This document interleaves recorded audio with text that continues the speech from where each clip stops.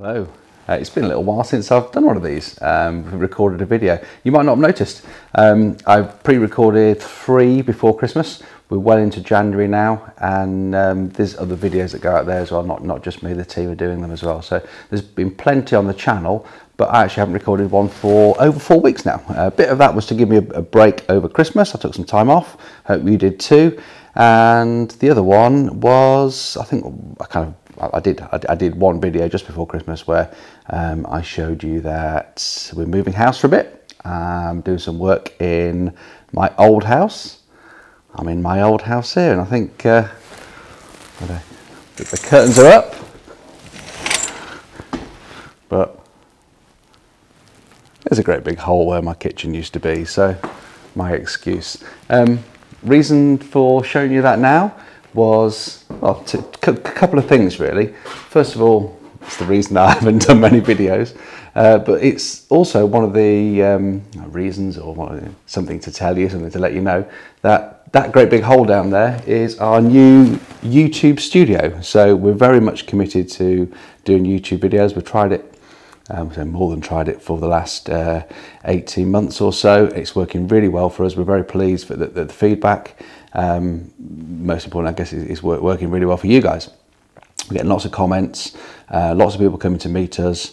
It's just really nice to see. So much so that we have turned off all normal, in inverted commas, marketing.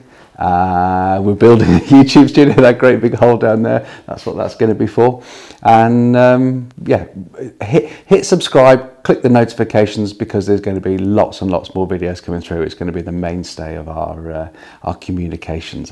We're going to be doing more and more of it. So we've been thinking about ways. We've got great big lists, and one of the things that came up was I like a diagram. You know, a whiteboard with a pen near it is there's always one of those close at hand, but actually there never has been in front of a camera to be able to do it. So Jess, why don't you draw some of those diagrams you was drawing? And I think, well, I don't know where I'd do it, where I'd do those diagrams. Just looking around, I did a video quite a few years ago now, maybe two and a bit years ago, actually maybe more than one. I think I did do 2 or 3, where I was in an old house, took out a Sharpie pen, and just started writing around and doing that. So yeah, look, there's plenty of white walls. So over the course of the next, I've got a list of, I think it's about 7 or 8, and I'm sure by the time it comes to getting to the 7th one, there'll be more joining the list. Look, loads of white walls. So I'll fill them all up. They're all going to be plastered over and decorated anyway. Let's give you another view of that YouTube studio. So that's my old lounge there. That great big hole, well, that beam, that is that level there. When you used to walk off there, that was my kitchen. So that hole below it is the studio, and there's still sort of the remnants of the kitchen down towards that end as well. So a long way down. Right, so yeah, let's get to recording a video. I'll pick this one to start off with because I used to draw this little diagram all the time, and well, I'll tell you what, I'll get set up on the tripod, I'll draw it over here, and I'll show you what I mean.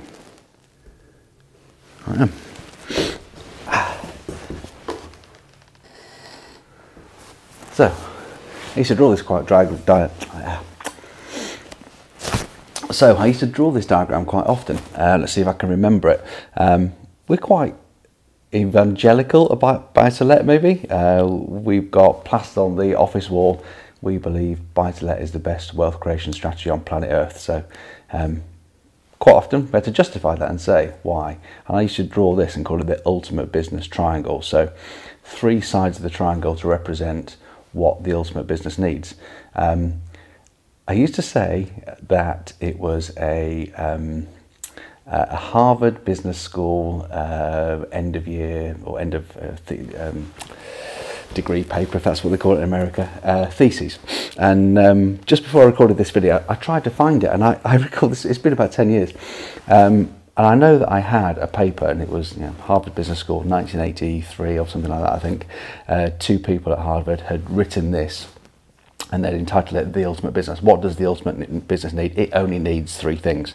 And can I find that now? So if anybody can find this, is it really a Harvard Business School paper? I don't know. I'm sure that I used to have that, but I can't find it anywhere on the entire World Wide Web. So if anybody can find it, drop a note down in the link. Is it a Harvard Business School thing, the Ultimate Business Triangle? Nonetheless, it's a great simple way of describing what the ultimate business needs, and it goes like this. So the ultimate business needs only, see, I bought Amazon Basics, not Sharpies, and they're clearly not as good.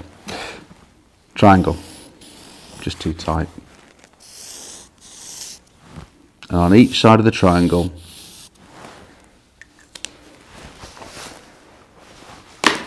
another one, is a bit better. Something that the business needs. And the first one is customers. When it comes to property, well, I don't think the fad for living in houses is going to go away. Potentially, everyone is your customer. Everybody needs a house. The number of people is going up. The number of people who rent is going up. And of those people, they're renting for longer. The average age of the first-time buyer is going up, and so on and so forth. So when it comes to keeping this side of the triangle right, I think that's pretty strong. We invest in the main, 80% of what we do is 2 and 3 bedroom houses for families to live in. And they're very, very stable. They rent out very quickly to reliable tenants, and they stay there for the long term. So, tick, tick, tick. The next that you need is profits. Yeah. So the ultimate business needs customers, and it needs a profitable thing to do. Now, when it comes to property, capital growth is your main winner, and it might not always seem it. In the short term, maybe even sometimes in the medium term, but if you buy a property and hold it for the long term, the longer you leave it, a £100,000 house becomes a £200,000 house. A £200,000 house becomes a £400,000 house, and so on and so on. Various stats out there, but the ONS would say that property prices go up by roughly 7.4%, I think it is, something like that off the top of my head. Now, a magic thing happens when property prices, or indeed any number goes up by 7.2%. I gave the game away, didn't I? And it's the number doubles every 10 years. So property prices, according to the ONS, go up about 7.4%. If a number only goes up by 7.2% year on year on year, within 10 years, it's roughly doubled. Now, of course, that doesn't always happen. Some 8-year periods go quicker than some 14-year periods, but roughly speaking, which highlights the fact that this is a long-term thing. We get in and we stay as long as possible. My own personal exit strategy is death, so that tells you that. So capital growth is one. The ability to rent out, it's important to choose high-yielding properties, but income that way. And actually, when you think about that, and this is alluding to another video. We've got a little circle up here with a cross in it. When you start to think about where else you can work hard, save, invest, and then invest your capital in somewhere where the price of it, the value of it, the capital value of it goes up over the long term, you can rent it out, you can mortgage it. There's not many places in the world where you can put that. So in terms of profits, very stable capital growth curve.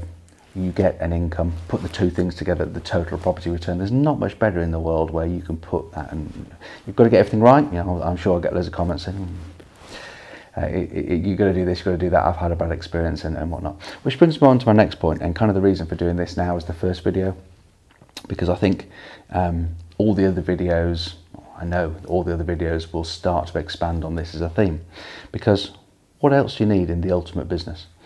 If you've got customers, lots of them, becoming more, buying more often, every single metric you think about on customers is going up, that's good. And what, we'll do another video on it, I believe is the best place to put your hard-earned savings to work in terms of profits. If you've got everything, those two things, what's the third thing? What goes here? What is the third side to the ultimate business triangle? And the answer to that is, think about this situation. Money coming in, it's looking rosy. Where do you want to be yourself? Where do you want to be sat? What do you want to be doing? And the answer is on the beach. You might not want to be on the beach. You might want to be sat on a building site, building your dream home, whatever. It's got to be easy. It's got to be easy. It's got to be scalable. It's got to be systemizable. And whenever I do a video on buy-to-let is the best wealth creation strategy on planet Earth, why I believe it's the ultimate business, I'll always get comments on, yeah, but what about tenants, and what about voids, and don't you know about all the legislation, and you've got to pay loads of tax and all these things. And that is the common misconception about being a landlord and the life of a buy-to-let landlord. Done well, buy-to-let can be everything there. You can be, it's systemizable, it's scalable, it's a beautiful way to make a living. You can be sat on a beach scrolling through an iPhone and checking your emails. I'd say once a week, but less. Once every month, 2 weeks, maybe checking them once a month in a dedicated couple of hour period in the reports, and taking less than a phone call a week. It can get that systemized and scalable. So all of the negatives, all the bits here, that's the work of a well-run buy-to-let property portfolio. That's the bit. We call it hassle. We say our aim as a business is to give landlords more money, less hassle, and their time back, so they can sit on a beach. And the work, the bulk of that, money's money. You count it. Time, it's up to you whether you're going to use it and take it as a landlord. It's there. You've got the money to do it, and the hassle's subsiding. You've got to just take the time. The tricky bit, the work, is in how to reduce the hassle. And that's what we do. As forthelandlords.com, we work hard to give landlords more money, less hassle, so they get their time back, and it's the hassle bit that's the hard work. So I'm going to keep producing more and more videos. There's a lot of white spaces. Looks like I need some better pens. They're useless. And there's, like I said, there's at least 7 videos to do. So subscribe, click the notification, share this video in, or the link to subscribe to your friends. If anybody's got even a passing interest in buy-to-let, the next 7 or 8 videos that we do here are going to be interesting. Bye for now.